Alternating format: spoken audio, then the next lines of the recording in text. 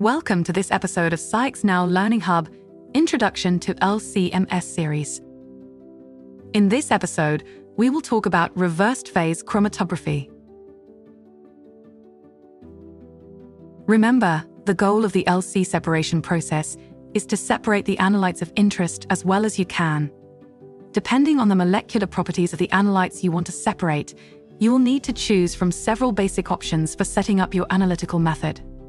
Before we get to the topic of today's episode, the reversed phase chromatography, let's briefly see what the function of the stationary and the mobile phases are. The stationary phase consists of spherical particles that are densely packed in the column. The surface of the particles is typically modified with various functional ligands, with the aim to further specify the selectivity. These are just some examples of a huge variety from which you can choose. The different materials are designed in such a way that you can select between different separation modes. Here, you can get an overview of which separation method is best suited for which type of molecules. In this video, we will focus on the separation mode that is called reversed phase.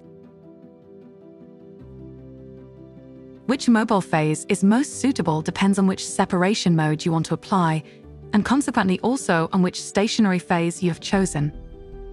However, it must also match the molecular properties of the analytes. Remember that at the beginning of the analysis, the mobile phase must allow the analytes to be retained by the stationary phase, but also have sufficient dilution power to eventually remove the analytes from the column. In most cases, a gradient dilution mode is required to achieve this balance. We will discuss an example using the reversed phase chromatography separation mode in a moment. The polarity of the analytes is the molecular property that determines their behavior in reversed phase chromatography. Before we go into this separation process, let's first refresh some of the terminology needed to explain it. The polarity of a compound is determined by the functional groups of the molecule. Some compounds are hydrophobic, which means they are water-fearing. They have a non-polar character and are therefore poorly soluble in water, but soluble in organic solvents. Other compounds are attracted to water and are therefore called hydrophilic. They have a polar or ionic character and are more soluble in water than in organic solvents. Then there are compounds that are amphiphilic, that is, they have both polar and non-polar properties. Reversed phase chromatography is a frequently used separation method in liquid chromatography. It can be used to separate moderately polar to non-polar analytes.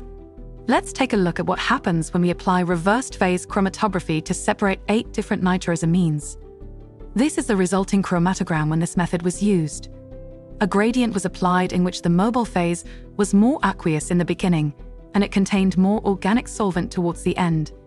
C18 refers to the stationary phase and means that the surface of its particles is modified with functional ligands consisting of a hydrocarbon chain of 18 carbon atoms.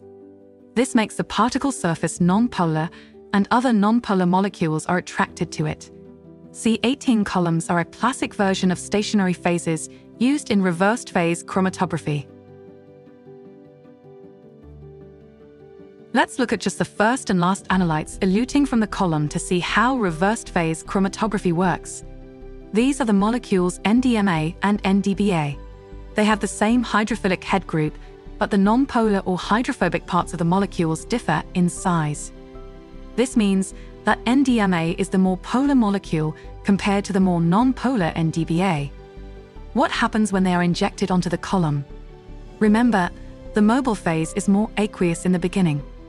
Both molecules have a higher affinity to the stationary phase, that is, they interact with their non-polar part to the C18 hydrocarbon chains at the surface of the particles. Now the mobile phase gradually becomes less polar as the methanol content is slowly increased. The interaction of the NDMA molecule with the stationary phase is disrupted, as it now has a greater affinity to the mobile phase.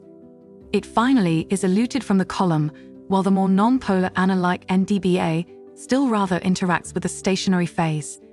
As the methanol content of the mobile phase continues to increase, the strong interaction of NDBA is also interrupted, and it is finally eluted.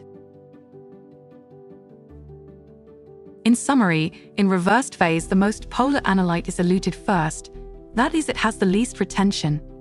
The most non-polar analyte is eluted last as it has the highest affinity to the stationary phase. It is best retained. When a gradient elution is applied, it starts with a more aqueous composition of the mobile phase. The content of non-polar organic solvents in the mobile phase is gradually increased over the time course of the LC process. Thank you for watching this episode. To view the full training course, including progress checks and a final quiz to earn a certificate, go to SCIEX.com. Log in today to take advantage of the highly rated training material offered in the SCIEX Now Learning Hub. You can use the links below.